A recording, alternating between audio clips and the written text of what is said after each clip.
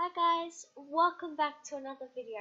Today I'm going to show you how to put floor down in bloxburg without walls on MacBook. I've seen so many comments on this, so finally it's here for if you commented. In the top right corner, please fill out a poll that tells me if you want to keep having voiceovers in the next videos, because I know this is the first time I've ever had a voiceover, so please tell me in the poll. Now in my first video I showed you how to do this. So you left click, you right click and you get floor without walls.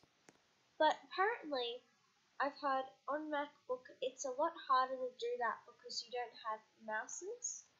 So I realized we have on the laptop, on a Microsoft laptop, I have a touchpad. So here's a touchpad in the top right corner, and I'm going to do it again.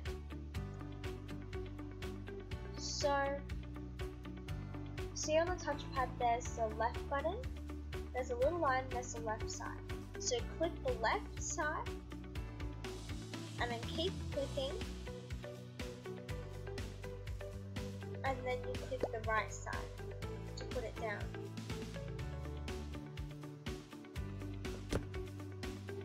If that doesn't work, please tell me in the comments.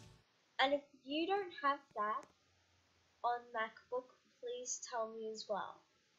So another way I've also seen is apparently on MacBook, there on the screen here, as you can see, on the bottom left corner it says control, and apparently that's another way to right click. Oh, and one more thing. If you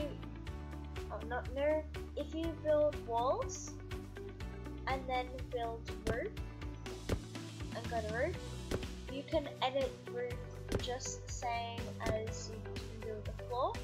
And this could be good for if you want to build like a veranda or something. You can do any shape. I'm just doing a simple triangle shape. You can make it a lot bigger or a lot smaller as well. Anyway, thank you so much for this for watching. Please tell me in the comments. I reply to all comments, but I try to comment as fast as I can. Please tell me if you have any questions, or tell me what to do on my next video. Please, and also please tell me if it didn't work, so I know to make another video. Anyway, thank you for watching. Bye.